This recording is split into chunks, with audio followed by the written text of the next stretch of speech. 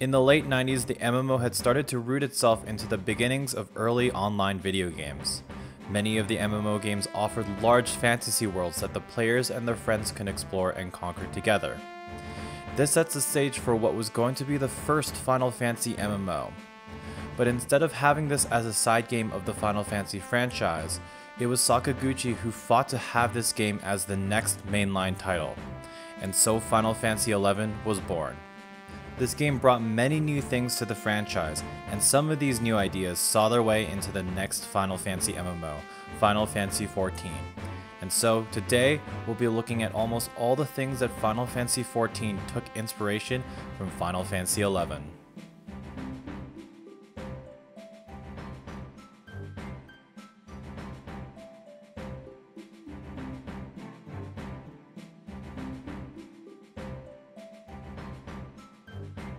As always, there will be a spoiler alert for both Final Fantasy XIV and Final Fantasy XI, so consider this your spoiler warning.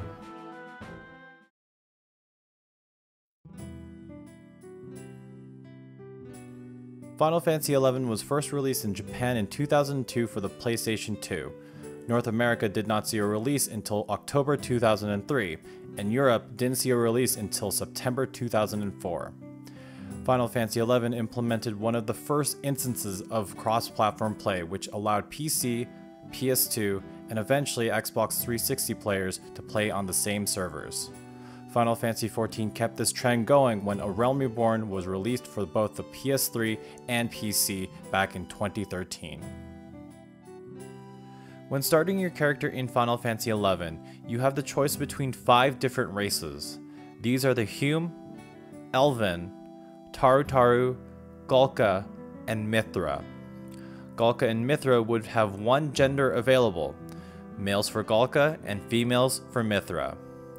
These races served as the basis for the races found in Final Fantasy XIV, as the Hyur, Elezen, Lullafell, Rogadin, and Miqo'te. In the original release of Final Fantasy XIV, these paralleled Final Fantasy XI even further by only having the female Miqo'te and the male Rogadin available. It was only when A Realm Reborn was launched that the gender counterparts of these races were available.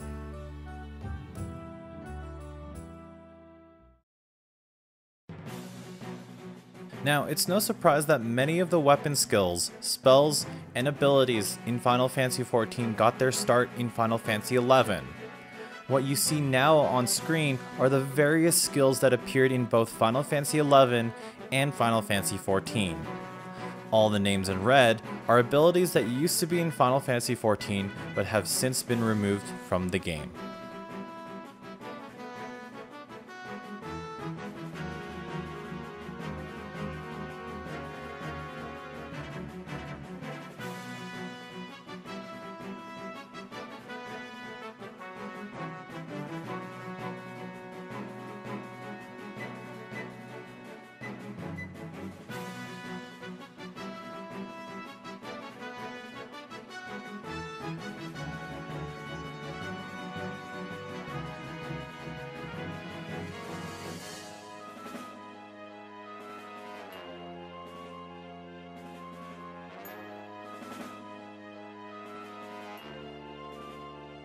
Now, I'm not going to go through every single skill between the two games because that would make this video needlessly long, but I'll go through a few examples very quickly.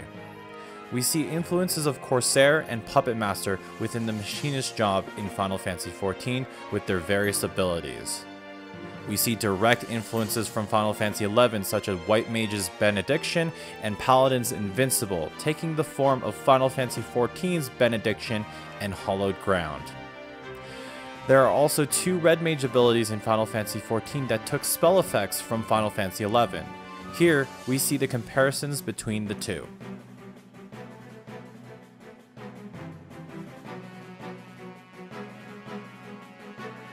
Another ability we'll talk about is Summoner's Astral Flow. In both games, Astral Flow changes depending on what has been summoned. In Final Fantasy XI, Carbuncle's Astral Flow is Searing Light, which also appears in Final Fantasy XIV. Searing Light is an AoE attack that has been casted from the Carbuncle. However, in Final Fantasy XIV, Searing Light is an AoE buff that increases damage done to the party by 3%. Similar to Final Fantasy XI, Searing Light used to be casted by the Carbuncle in Final Fantasy XIV. This is no longer the case in Final Fantasy XIV as of patch 6.1 and now is casted by the player. One notable thing as well, Carbuncle's model from Final Fantasy XIV was directly taken from Final Fantasy XI. Now, this is a great time to segue into our next part where we'll show off almost all the enemy models that came from 11. It's no surprise that many of the in-game assets from 11 were upscaled and inserted into Final Fantasy XIV. This upcoming segment is in no way all the enemy models, but I tried to grab as many as I could from both games. So, let's do a speedrun of the comparisons of enemy models between both games.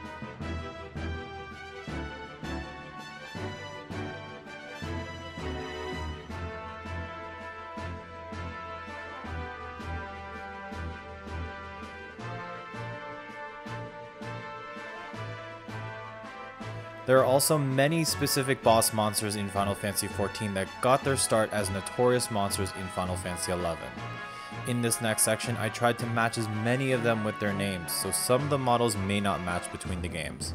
Again, this list isn't all of them, so feel free to comment down below on the ones that I missed.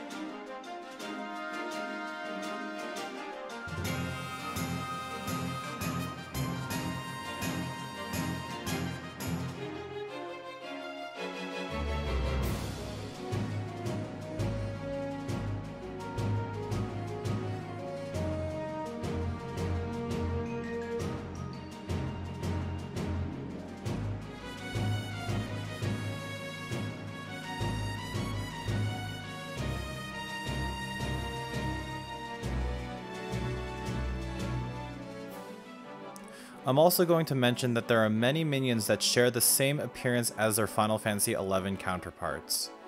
Two notable minions that I would like to draw attention to are the Chocobo Chick and Cat She. The Chocobo Chick in Final Fantasy XIV seems to take their appearance from the Chocobo Chick found in Final Fantasy XI. And while I did mention that the quote found in the Cat She doll came from Final Fantasy VII, this appearance of the minion takes the form of the Cat She found in Final Fantasy XI, specifically from the Wings of the Goddess expansion. The three Grand Companies of Eorzea may have had some influences from Final Fantasy XI. Our first example is the leader of the Immortal Flames, Raubahn Aldin. Raubahnn's name may be a reference to Raubahn in Final Fantasy XI, in which he was the captain of the Immortal Lions in the Treasures of Otrgon expansion. Our next reference is with Admiral Murlweb's firearm, the Death Penalty, which is named after the Corsair's mythic weapon. And finally, Kane Senna's staff, which is named the Claustrum, is named after the relic staff from Final Fantasy XI.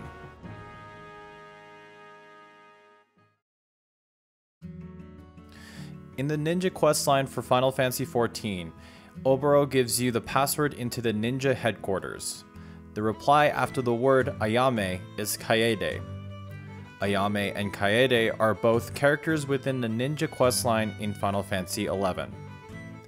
In the history of the Pugilist Guild, they state that a woman named Cornelia was the founder of the guild.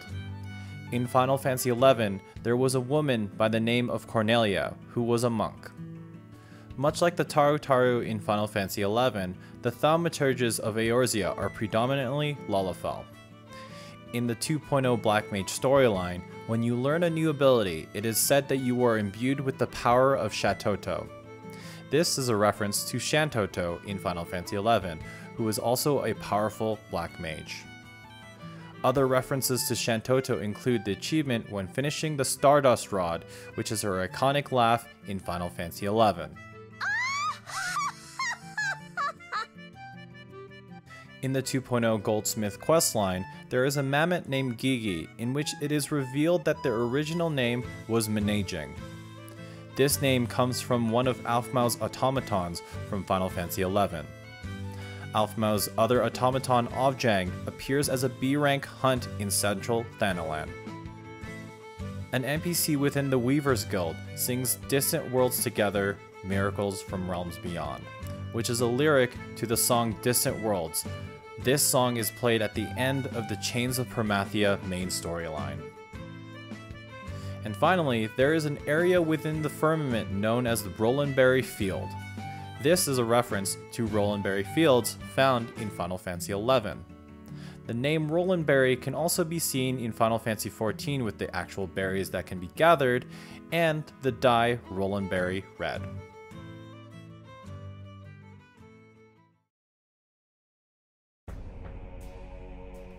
Although Garuda has appeared numerous times within the Final Fantasy series, Final Fantasy XI was the first to appoint Garuda as the Summon of Wind.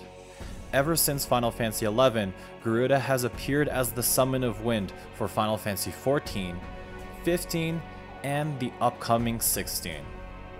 Speaking of primals, Titan's look in Final Fantasy XIV is very similar to Titan's look in Final Fantasy XI. While Diablos originally came from Final Fantasy VIII, this boss from Final Fantasy XIV gets a lot of its attacks from Final Fantasy XI, including Nightmare, Kamisado, and Ruinous Omen. In Wanderer's Palace Heart, the three Mumulja bosses are based off of the Mumulja notorious monsters found in Final Fantasy XI. Frumius Kohilja is based off of Lancelord Gahilja, a Mumulja knight that rides on the back of a Wivray. Slithy Zululja is based off of Sagelord Malaja. And finally, Maxo Malajaja is based off of Gululjaja, the leader of the Mumulja Savages. Two other dungeons have reused enemy models from Final Fantasy XI. The first is the Lost City of Amdapor, reusing the Void Monk, Mana Pots, and Mana Dolls. This next dungeon is Pharaoh's Serious Heart, reusing the Gra Luminary enemies originally found in the Garden of Ruh'met dungeon in Final Fantasy XI. And now we have Gilgamesh, who is a wielder of many swords, including 2 swords from Final Fantasy XI. These are the Hauteclair sword and the Riddle scimitar.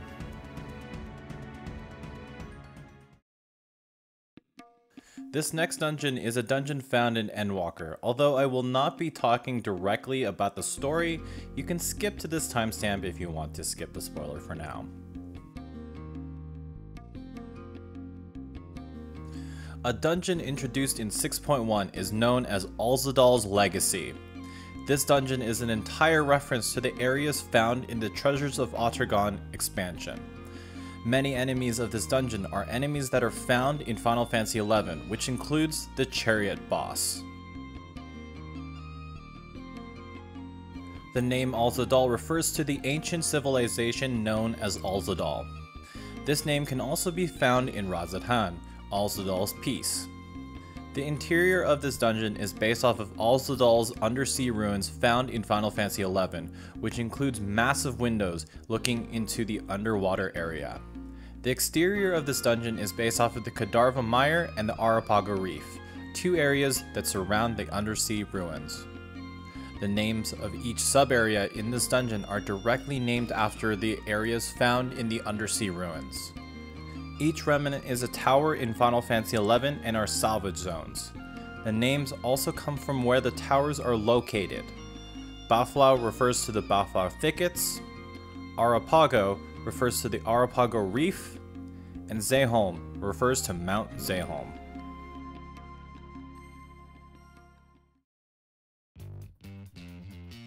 In Stormblood, there are trials known as the 4 Lords. These 4 Lords are Genbu, Byakko, Suzaku, and Seiryu. While the lore of the 4 Lords comes from Chinese mythology, the first time we see the 4 Lords within a Final Fantasy title is Final Fantasy XI. All 4 Lords appear as a notorious monster and were introduced in the Rise of the Zolart expansion. Another prominent character found within the Final Fantasy XIV 4 Lord storyline is Tenzin. This is a possible reference to Tenzin from Final Fantasy XI, in which he was also a samurai and an important part of the Chains of Promathia and Rhapsodies of Vana'diel storylines. In the Reisen Temple, the music is the same music found in Reisenjima in Final Fantasy XI.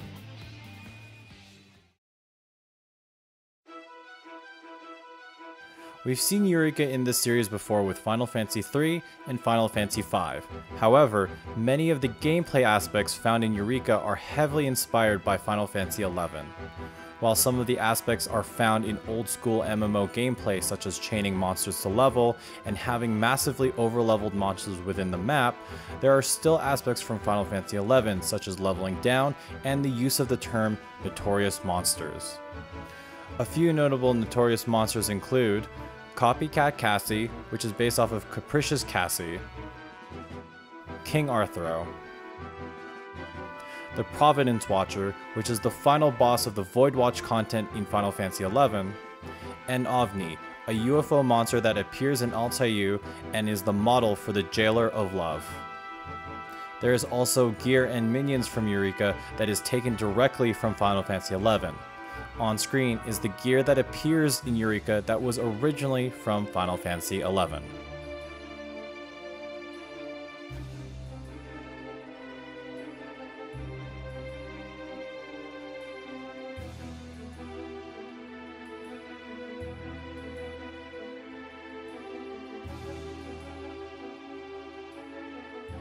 Some of the minions found in Eureka include the Wind-Up Mithra, Tarutaru, Elven, and the Conditional Virtue. And finally, the Baldessian Arsenal, the dungeon instance within Eureka.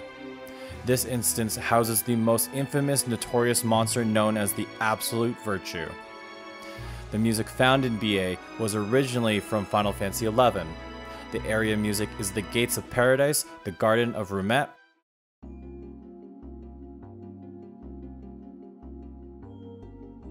Absolute Virtue's music is Onslaught,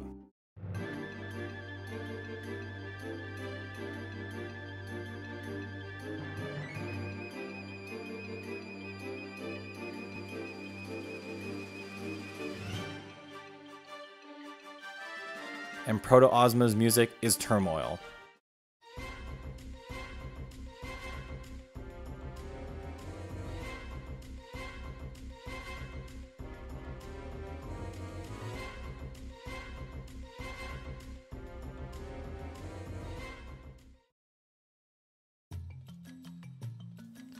Now, before we end, we need to talk about two crossover events with Final Fantasy XI.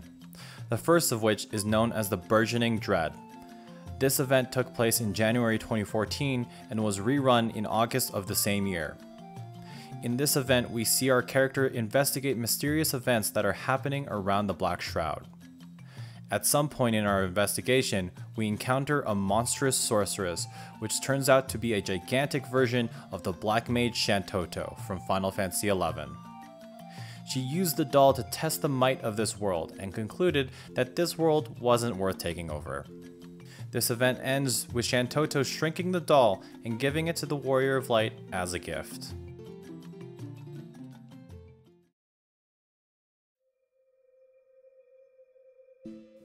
Our second event is known as the Maiden's Rhapsody. This event took place in 2015 and was repeated again in 2017, 2020, and 2022. The story features a character named Iroha. It is revealed that she has come from the world of Vana'diel and is seeking a way to get back to her world.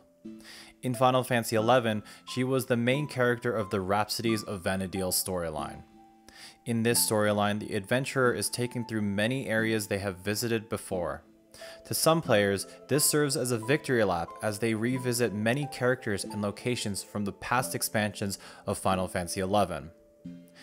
In the Maiden's Rhapsody, the event serves as a tribute to Rhapsodies of Vana'diel, as the Warrior of Light and Iroha are taken through many fights that are reminiscent of the fights that occurred in Final Fantasy XI. There are also many references to Final Fantasy XI, such as mentioning Selbina and Mara, two areas found in Final Fantasy XI. At the end of the event, Iroha recollects many of the people she and the adventurer have met throughout the years in Vana'diel. There is also an incredibly cool reference that when looking at the Warrior of Light, she is reminded of her master, the Adventurer, from Final Fantasy XI. This is a cool nod to those who have played Final Fantasy XI and Final Fantasy XIV, as the Adventurer and Warrior of Light are one and the same player. And finally, the gear awarded in this event is Iroha's outfit.